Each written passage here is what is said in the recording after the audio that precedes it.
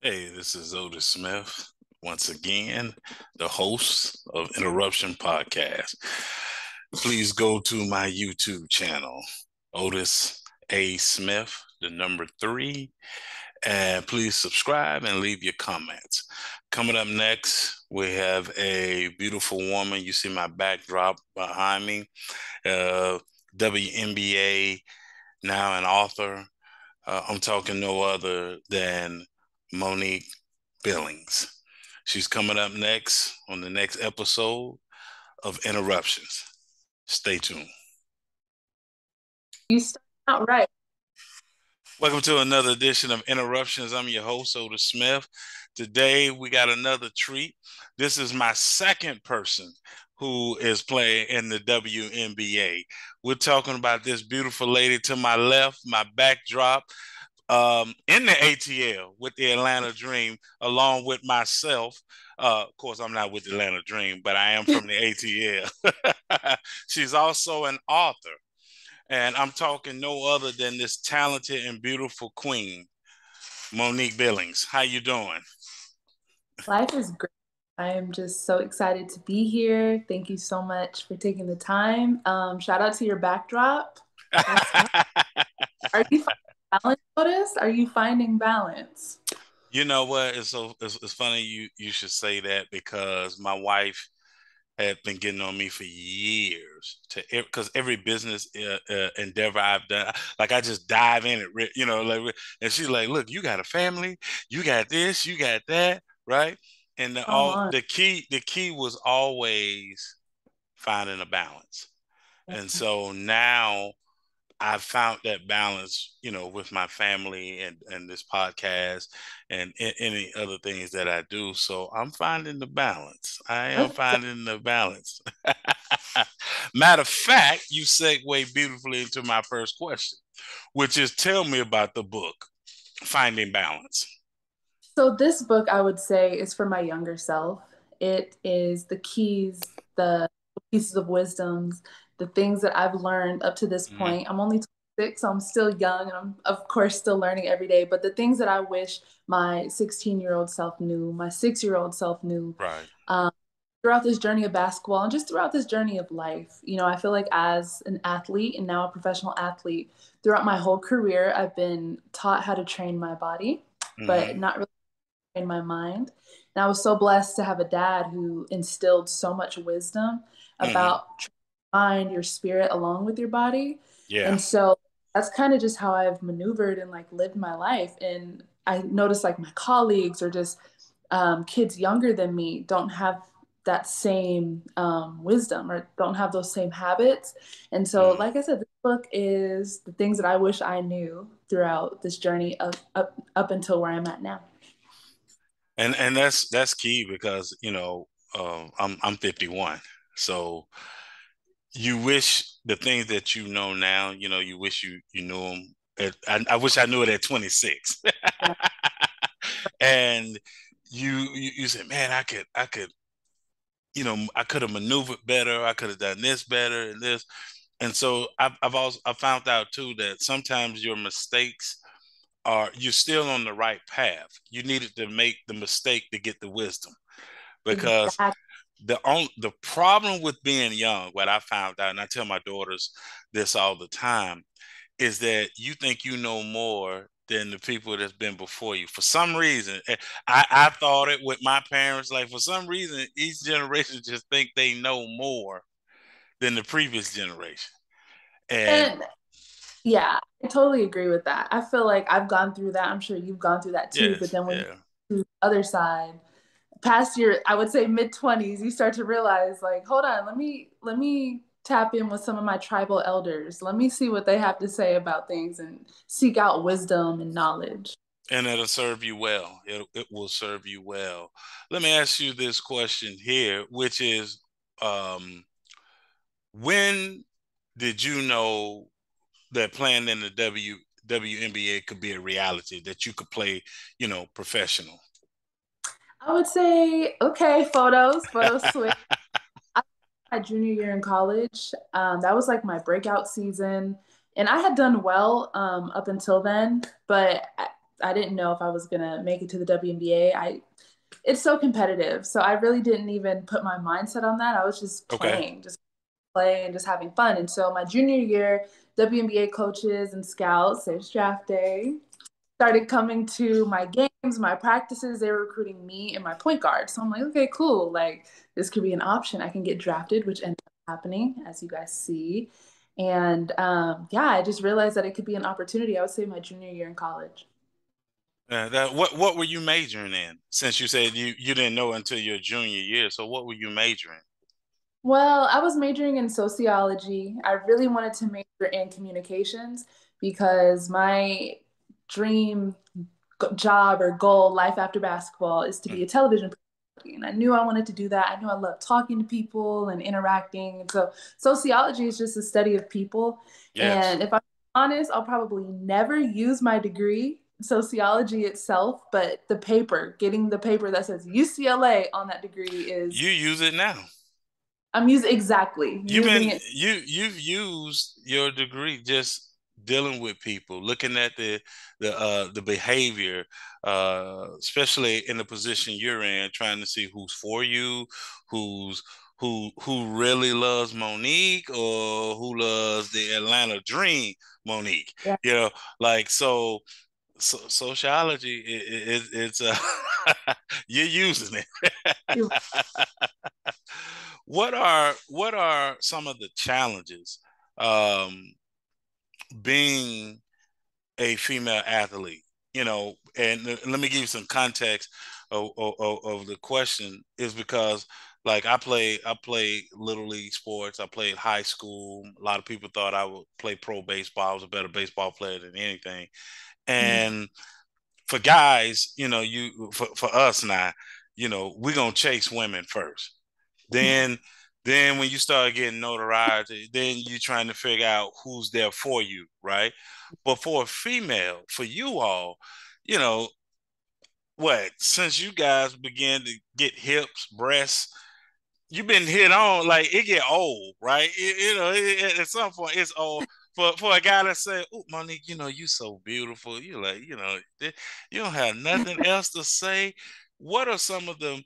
That's why I asked that question. Like, what are some of the challenges of being a female athlete?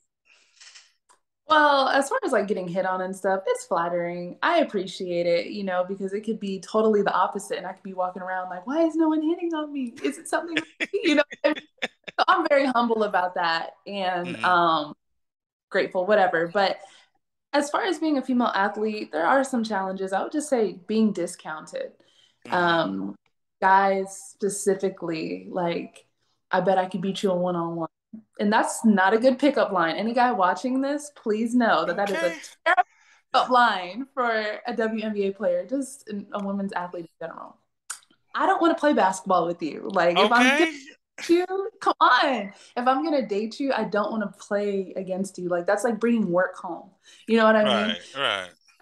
Very small thing. But yeah, just as a female athlete, just being discounted. I think a lot of people don't realize the work that we really put in. Some of my teammates are mothers. Like Hmm. go through training camp, go through a season, go overseas, take the baby with them. I personally can't even imagine that, but I have so much respect for my teammates who are women and just thugging it, putting their families on their shoulders, on their back, and getting it done. So there are plenty of challenges that come with being a woman athlete, but I think it's too just very liberating knowing Hmm. that we have so much power, seeing what we're capable of doing, being able to create life, and then go play in a basketball game.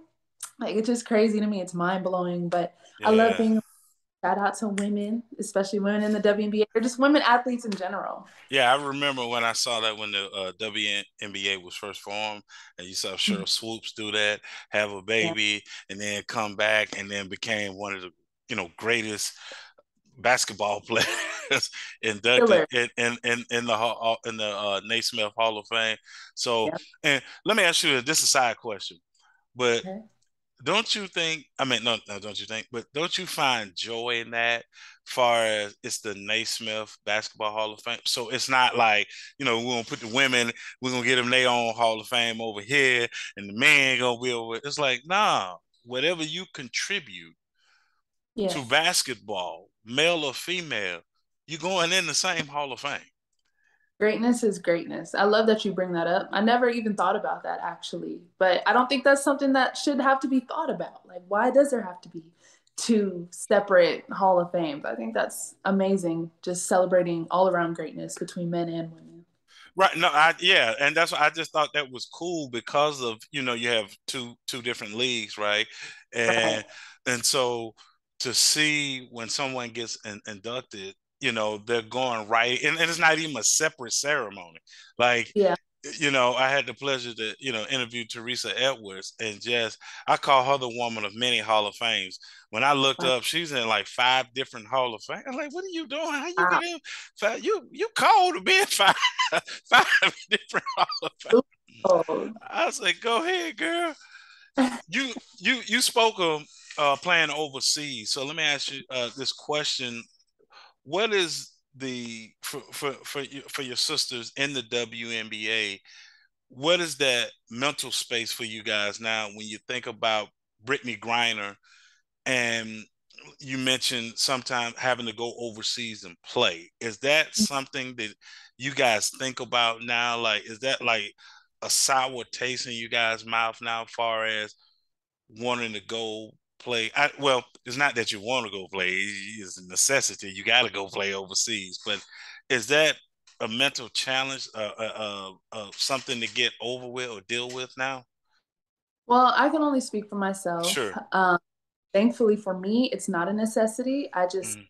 been blessed to be able to do it. I could be doing plenty of other things. Like, thank God, I'm really well versed. And so I have a lot of different interests and passions. But going overseas has been so fruitful for me over my Mm-hmm. past of being a pro.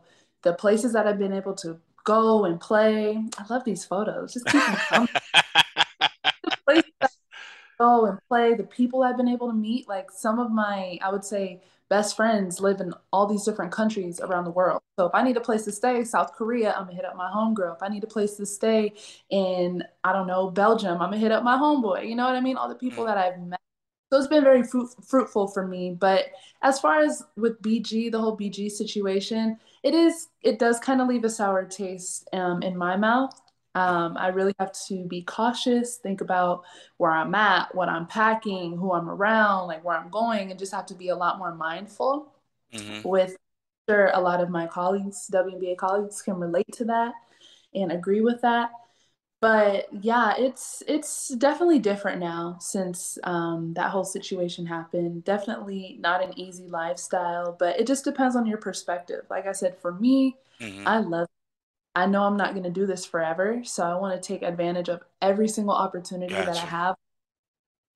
Well, just make sure don't take Pookie with you when you go overseas, because Pookie always gonna get somebody in trouble. Don't take Pookie with you. Whatever you do, don't take a Pookie. Oh, I'm just taking clothes and that's it. The rest I will Yeah, give to just let Pookie know you'll pick him some up while you're overseas. You bring it back. What is the most misconception about playing in the WNBA?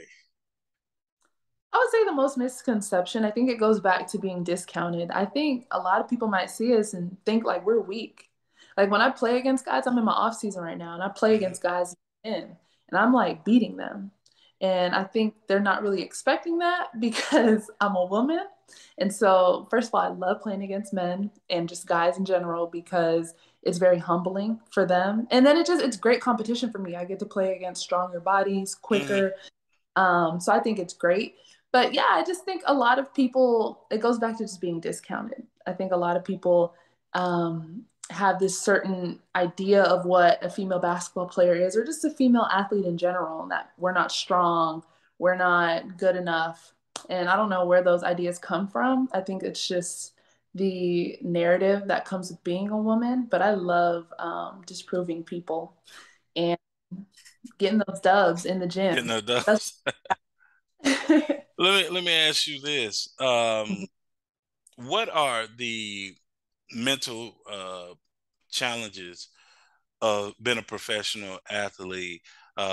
Sometimes the fan um, at home perspective can be, you, you know, like, look, you're getting paid all this money, or you're getting paid all this money for this endorsement of whatever it is. You got a great life, and you know, you should be good. You should be happy. You should be thankful, and not understanding that, you know, you bleed just like I bleed. Your Mm. job is just different. Your job is just different. But for you, walking in those shoes, what are some of the mental challenges, that hurdles, you know, that you have to jump over dealing with, you know, playing professionally, people knowing who you are, dealing with, you know, family, Mhm. you know, just getting pulled in different directions sometimes. So I talk about so much of this in my book, but the biggest, I would say, hurdle that I've noticed within myself and just people Mhm. that I've had conversations with is definitely the mental side of things and just knowing who you are outside of what you do. That's something Okay. that I battle with that every single day because I think about, I just have to have perspective checks all the time. What if something happens to where I'm not able to play basketball anymore, or an athlete isn't able to play their sport anymore? Who are you outside of what you do?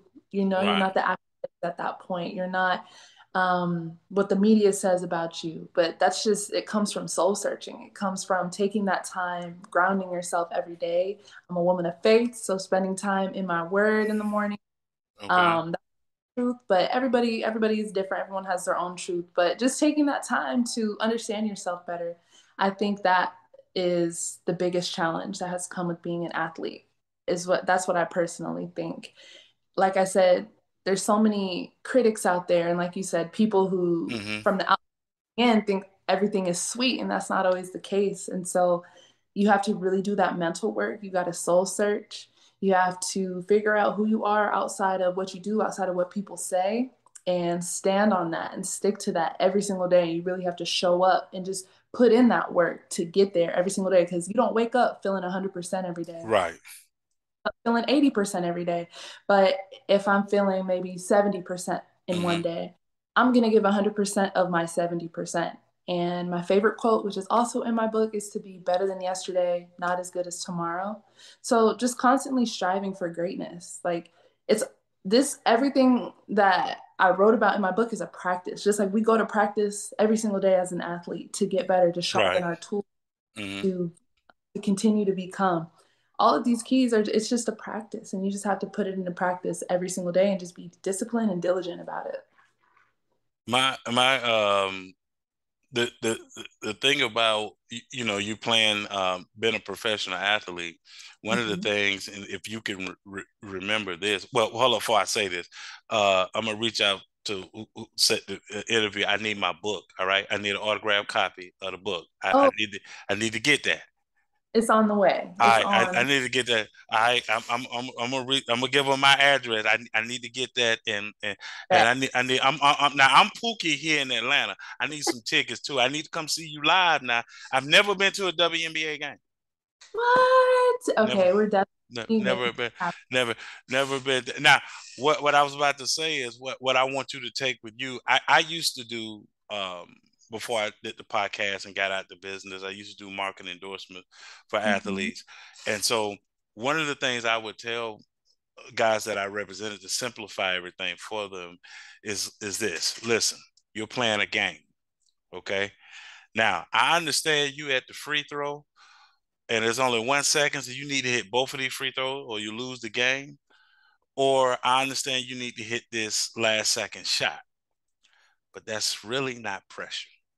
Pressure is a mother who doesn't have a job trying to figure Mm, out how she's going to feed her kids.